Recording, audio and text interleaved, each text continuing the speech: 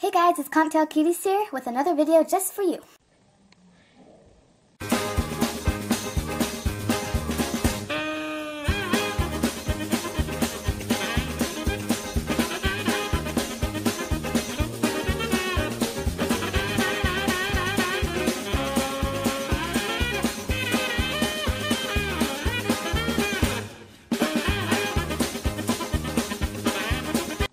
Guess what today is?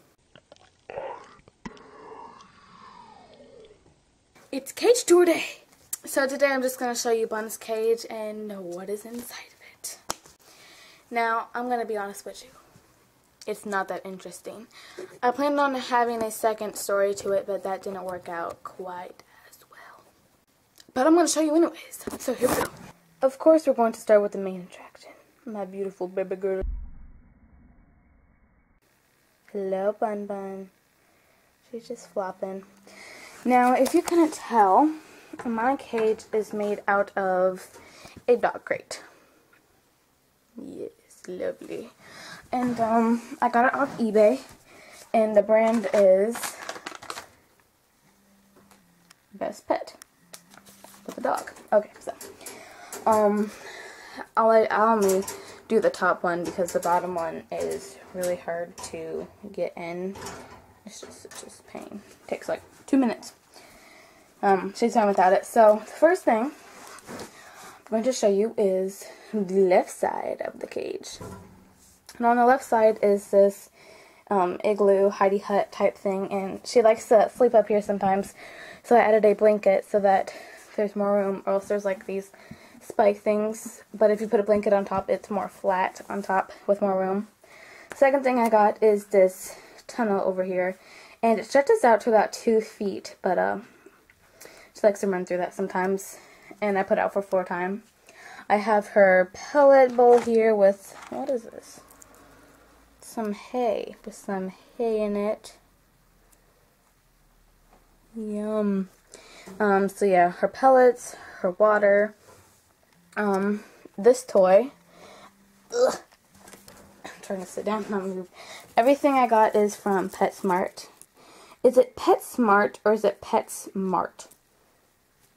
Like PetSmart or PetSmart. It is PetSmart, but still, it should, PetSmart would be. I wonder if you could, I wonder if they could sue someone who made a store called PetSmart. I don't know, but this is just a toss ring. She has tone on it. It's not this side though. I believe this is made out of willow, though.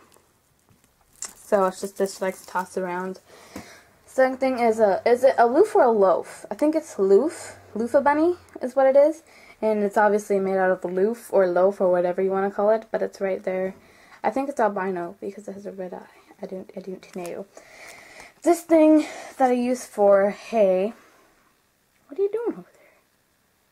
I don't know what that stance is, but this thing over here I use for hay. This part's supposed to be for pellets and this is supposed to be for hay. I just use both for hay though, because I put my pellets there. And it works out pretty nicely, just some falls out. I put that in sloppily today though. But yeah, I was going to have a second story in the back about yay high. She could climb up and down, but I haven't gotten to that yet because my summer has been more busy than I thought it would be.